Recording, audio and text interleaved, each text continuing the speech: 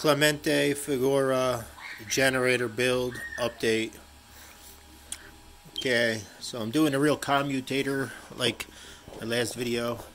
This is a computer fan with the blades cut off. I'm printing out center shafts and brushes and all that jazz to go onto here to come out the middle of this.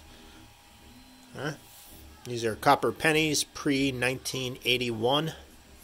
This is JB Weld steel stick to prevent heat buildup from melting the plastic and to give it a nice smooth runway for the brush.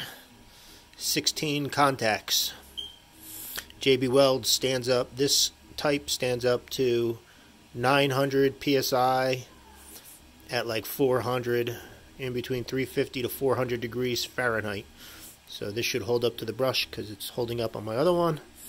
It's going to melt in the plastic. On the back, it's a little dirty, but probably not going to clean it because who cares? Anyway, have it wired up according to the patent and the images, soldering onto the pennies with my 8 leads coming out that connect to the exact opposite ones.